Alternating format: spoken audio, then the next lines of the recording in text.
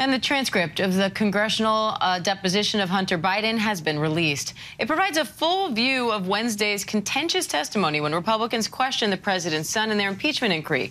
ABC News Justice reporter Jack Date has more on that. Jack, what sticks out to you from these transcripts? Well, Hunter Biden repeatedly told the panel that his father had nothing to do with his business dealings that have fallen under so much scrutiny since the election. Frankly, since the last election, he's been dealing with these questions from Republicans. They've come repeatedly. Republicans are fixated on phone calls that Hunter Biden took from his father while he was at various meetings. And Hunter Biden told the panel there's nothing nefarious. It was just a family practice that when the family calls, he answers.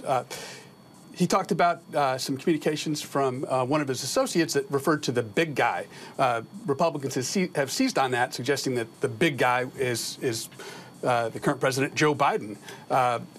He said he has no idea what that's about.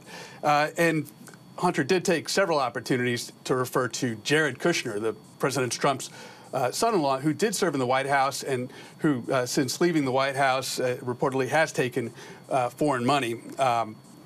Ultimately, this hearing yielded no bombshells, and Republicans really struggled, I think, to find any new information out of it.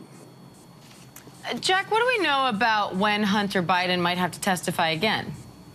Well, in terms of new testimony, there's nothing scheduled, but Chairman Comer and other Republicans referred to what they call discrepancies in his testimonies, but they didn't cite any specific examples of things that he said that were out of line with what was already known.